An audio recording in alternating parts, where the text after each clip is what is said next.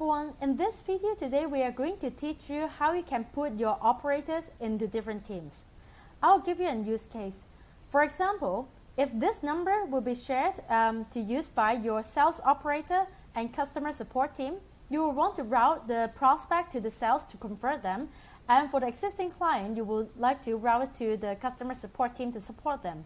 So first of all, what you will need to do is go to operator management. You will see all your existing operator on the platform right here, and on the left corner you will see teams. Here is where you can create different teams to put your operator into different teams.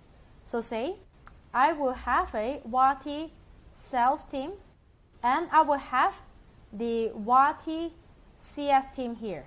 So if it's like a sales prospect, if it's like not a client yet, I'll put it in sales team. When it is like existing client, I'll give it to customer support team. So how you can do it here is, if you have operator, let's say I have this Wati test, Crystal Wati test operator, I would like to put them in a certain team. So if they are sales, I will only want to put them in the Wati sales team, so I can simply select them here and put them in the sales team.